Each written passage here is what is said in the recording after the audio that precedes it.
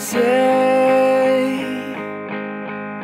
say that trust, it takes time. Rock the Light has kind of been a part of my life for a really long time. As a youth, I was able to come out and, enjoy the music, enjoy friends, and as a youth pastor and an adult now, I can actually bring out my youth group and let them experience the same things I did when I was their age. One of the greatest things that I really like about Rock the Light is it's outdoors and away from the city and everything like that.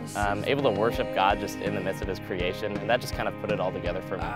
Entertain, engage, enlighten.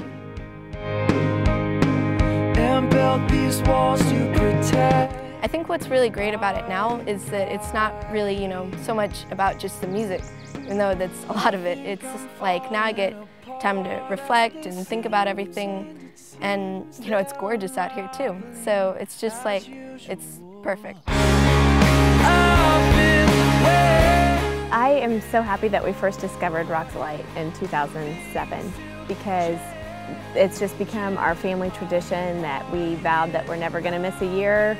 We all three love it so much, and it's just a time to get away from everything and just the busyness of life and just enjoy each other with no electronics, no just all the conveniences that really make life more complicated. But we love the time that we can just bond and kind of grow spiritually together. As a mother, I couldn't think of a better way to spend my time. It's the best thing, I think, the best tradition that I do with my kids. Sometimes I wish I just didn't have to leave.